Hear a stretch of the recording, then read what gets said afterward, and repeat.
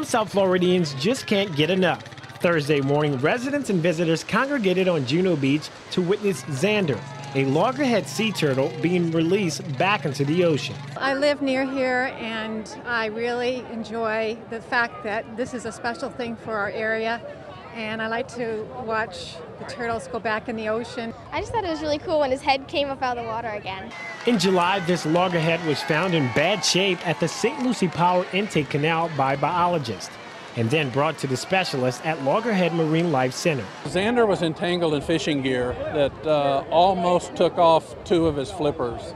We thought we were going to have to amputate 2 flippers when he came in, but our effort is to save those flippers if we can. After 8 months of recovery, his caretakers gave Xander the green light. And off he went into the Atlantic, a large crowd on hand to wish him well. These 2 sisters, visiting from Rochester, New York, were taking in the sights for the first time.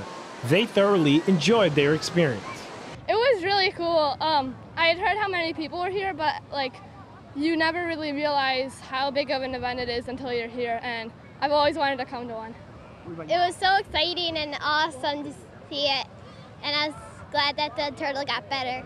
Reporting in Juno Beach, Jimmy Johnson, WPBF 25 News.